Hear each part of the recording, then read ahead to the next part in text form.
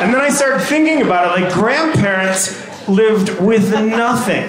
Like, yeah, sure, some of your grandparents are on Facebook now, and it's uncomfortable because they're grandparents, and they're like, I'm gonna like your post about dicks or whatever, and you're like,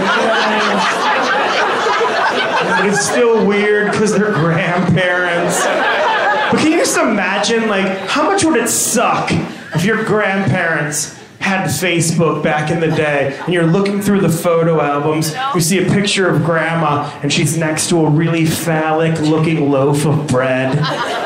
And she's holding the loaf of bread, and it's an up angle. And she's like, waited in line 7 hours for bread today. Hashtag Great Depression.